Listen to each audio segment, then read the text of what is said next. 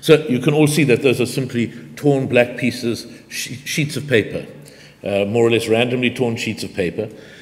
And yet it's not simply an act of generosity on your part to say, oh, well, in fact, we can see they're torn paper, but we can pretend that they are also a horse.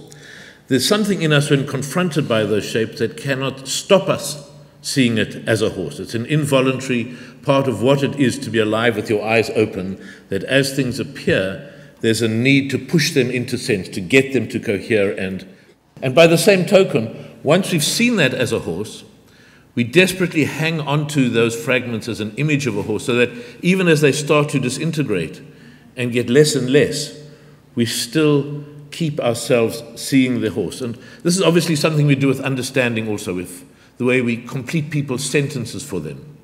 If they're half completed enough, we actually physically say them, or if they're talking, we sometimes simply in our head run ahead and predict what they're going to say to make sense of it. So our way of being in the world is very much about kind of predicting what's going to be, taking tiny fragments and putting them together. So even when the horse gets reduced to a single kind of line, we hang on to that hobby horse as kind of a hand to a saving banister.